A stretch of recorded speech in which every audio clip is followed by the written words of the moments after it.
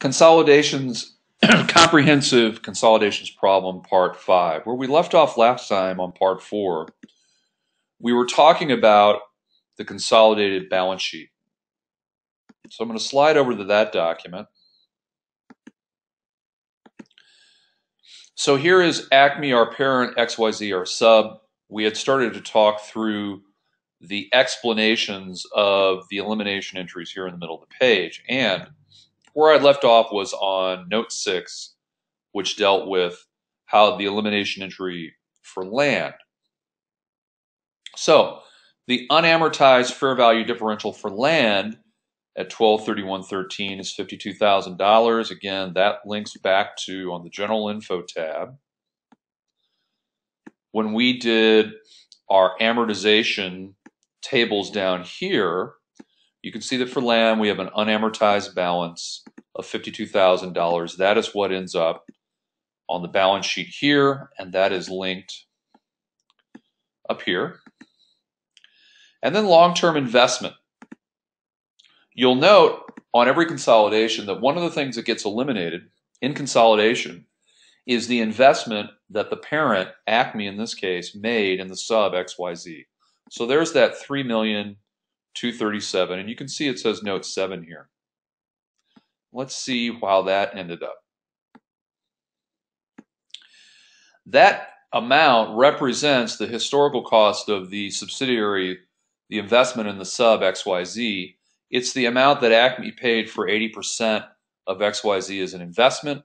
So if I again go back to the general info page and I go up to the top, the beginning of our discussion on part 1, there is the amount here that Acme paid for XYZ, the actual check that they wrote. And where that ends up is, that is an elimination entry in the balance sheet so that that investment account gets eliminated.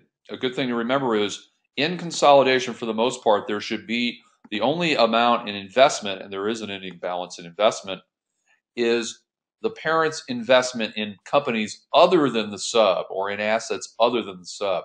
But the investment in the sub gets eliminated. Goodwill. This represents the amortized or the impaired goodwill balance. If I slide down to note 8, you'll remember that goodwill, when we go to that general info page, was impaired and that the new value was $650,000. That was dealt with over here. If I go down to the goodwill impairment, there's the $650,000 of goodwill that was impaired. Going back to the balance sheet, excuse me, there's the $650,000, and we see how that gets posted as a new asset, goodwill, new asset in consolidation.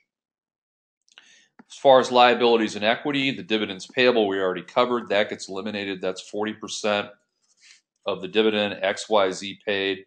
I'm sorry, the 80% that was due to Acme, the parent, dividend. Bond payable, slide to the bottom of the page to note 9. The unamortized fair value differential for the bond is the $25,180. So there's that one. And then the last item is the retained earnings, and you'll see that that retained earnings ties to the last template we're going to talk about, which is the roll forward of consolidated net income. And you'll notice also that total assets equal total liabilities plus equity. Going to the roll forward of the income statement and retained earnings.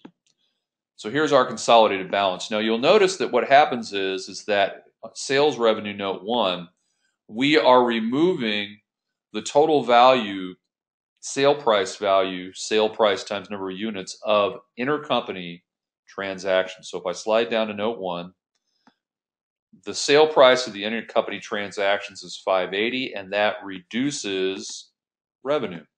That's an elimination entry. If we look at cost of sales, note 2, we see that we eliminate the dollar amount of the sale, and in addition, we remove the intercompany items, the intercompany gross profits here and here, There's an unlocated difference in this problem of $1,800 that I couldn't locate for the student. So I wanted to put that in to let you know that this $1,800 number does not tie to anything in the spreadsheets. So you see the opening inventory reduces cost because that's revenue that we count. And since it's revenue that we count, it goes to reduce cost of sales, which is why this number is negative.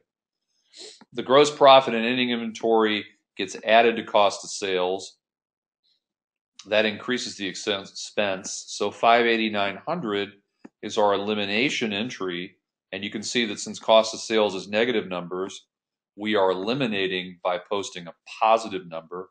So both sales revenue and total has gone down and cost of sales have gone down to come up with a new gross margin, sales less cost of sales. Selling, general, and admin, note 3, there were a couple of things that were posted there. The amortization of the fair market differential of the building and the equipment for the current year, and the amortization of the unrealized gain on sale, the $2,000 for the first 6 months of the year, the amortization of that amount adds up to $7,050. And that is grouped together in selling, general, and admin.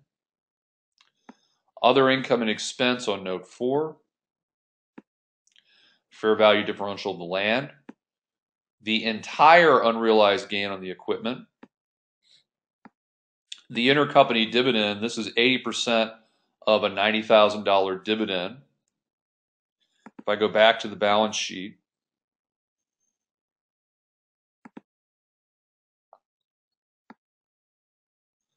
I'm going to pull that number out of a different balance sheet number. Bear with me here because I want to make sure you can see how that's linked.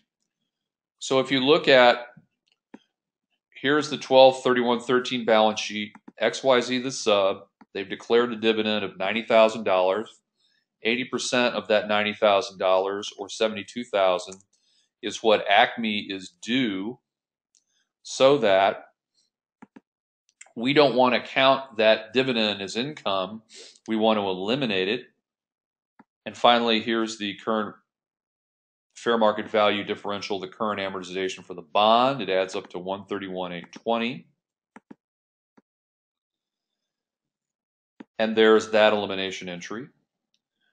We post the entire goodwill impairment loss. We went through goodwill impairment earlier, which brings us down to net income before taxes,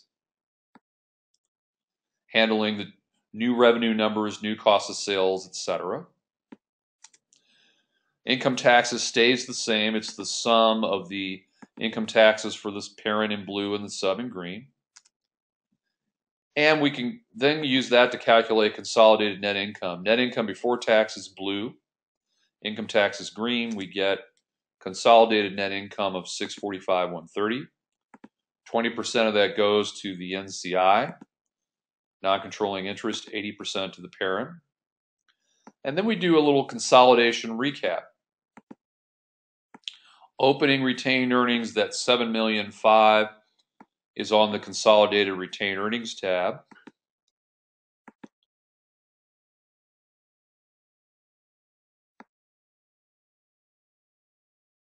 Which is right here. There's our consolidated retained earnings in blue. That's our starting point, 12/31/2012. We add in the consolidated net income from the parent, which links to the number we just calculated in blue. The dividend declared by Acme the parent, not the sub, but by Acme the parent, which is also on that consolidated retained earnings tab. Right here, I go up to the top, go to the balance sheet. There's the dividend declared during 2013 by Acme the parent, $200,000. And this reconciliation gets me the ending retained earnings in consolidation, $79,34,624, which is the retained earnings number that gets in the consolidated balance as retained earnings.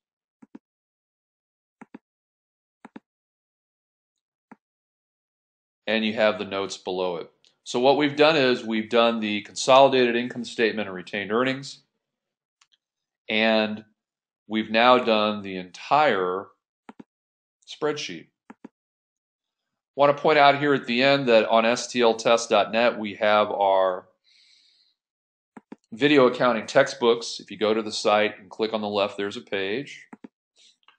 At this point, we have 2 video textbooks, Accounting for Investments Advanced Accounting, which includes this information. You get the full-length movie version video itself, the Excel templates that were used to create the video, just as you've seen here, a practice exam, and then practice exam answers also in the video. Thanks very much for watching, and we'll see you next time.